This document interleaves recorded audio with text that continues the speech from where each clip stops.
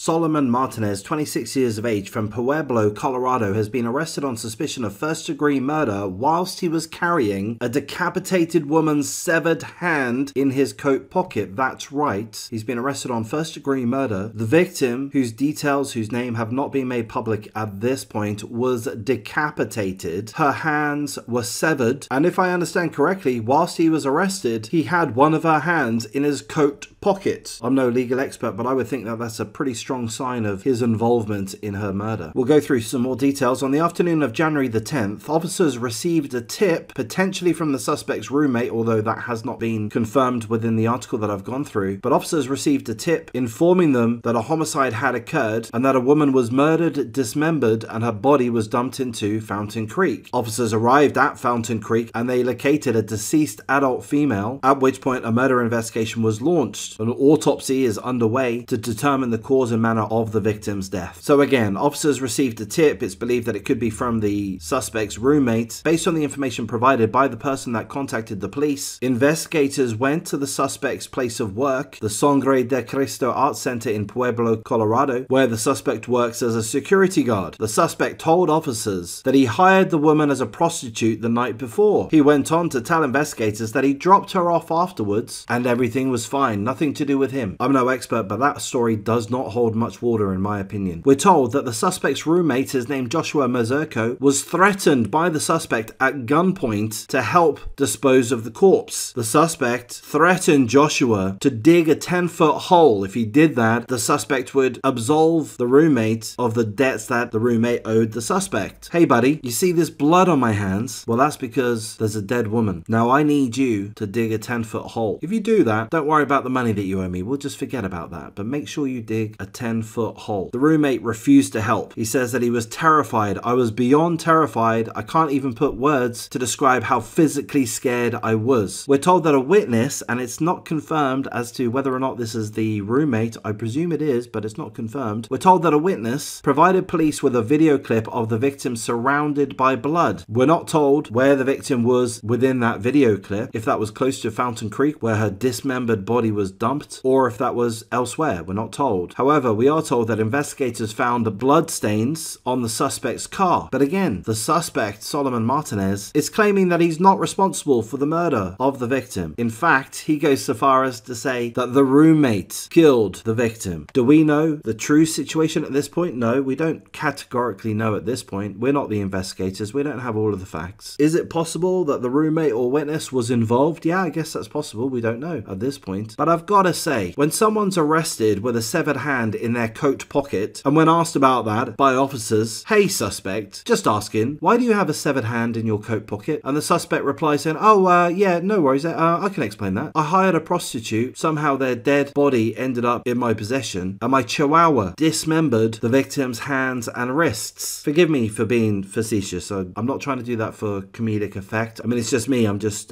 pointing out the ridiculousness, the absolutely hideousness of the situation. If I were a betting man, I'd put $1,000 on that the suspect, Solomon Martinez, again, 26 years of age, from Pueblo, Colorado, is fully guilty. He's trying to blame the roommate, he's trying to wriggle out of this, but he's been caught, he's been arrested with a severed hand in his coat pocket, blood stains in his car. He's admitted to being with the woman the night before. He claims she was a prostitute and that they departed ways on good terms, but then, lo and behold, his chihuahua has bitten off her hand. I mean, none of it adds up. Or rather, it does add up. If it looks like a duck, quacks like a duck, then it likely is a duck, and that's what's going on here. He's blaming the roommate. The roommate claims that he was terrified. The roommate claims that the suspect put a gun to his head or threatened him with a gun. It seems to me that the suspect is 100% involved. The roommate needs to be investigated. I don't know what I'm talking about. I'm no law and order guy, but I would think that it would perhaps be wise to detain the roommate whilst investigations proceed, just in case he is actively involved in the murder of the victim. Again, we're not provided with any significant details in relation to the victim. We don't know her name. We don't know her age. We're told that it is believed that she was murdered. It seems inevitable that she was. We're told that she was decapitated. Her hands and wrists were severed. Perhaps she was dismembered in other ways. That part isn't entirely clear. And her body was found dumped like a piece of trash, and please forgive me, dumped like a piece of trash into Fountain Creek in Pueblo, Colorado. But that's really as much as we know. We don't know her name. We don't know her age at this point. Really, to respect the victim's family family and friends to allow some notification to occur before these details enter the wider public domain. So I'm going to say, of course, full condolences to all those touched by this horrendous murder. The victim's family, friends, absolutely devastated, shocked, faced perhaps for the first time in their lives with this horror of absolute evil. Their friend, their sibling, their daughter, their mother, killed, murdered, dismembered, decapitated. I mean, this is so difficult to process. How do you move on from this, knowing that this kind of thing happens and can happen and has happened within your circle to someone so close to you? You're just going to live in a state of, I don't know what it would be. I'm guessing like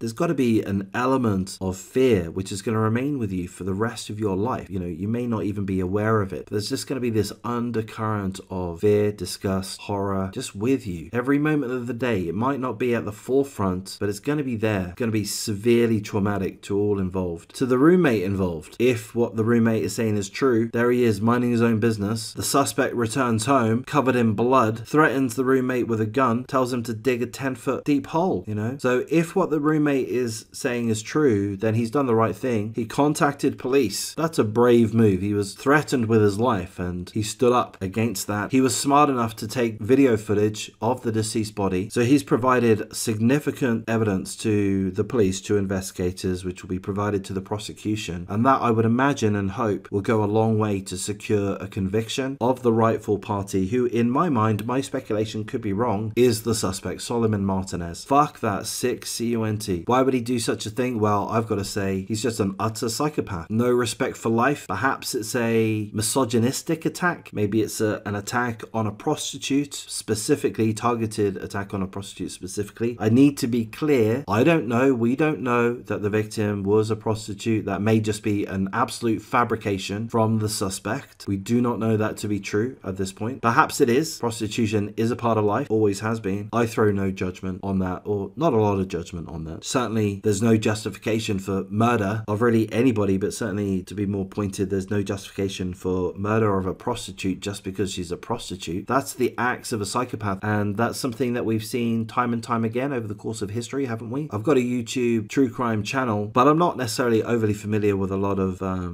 historic cases, but I do know that prostitutes have been victims of serial killers time and time again. Ted Bundy, he killed prostitutes, didn't he?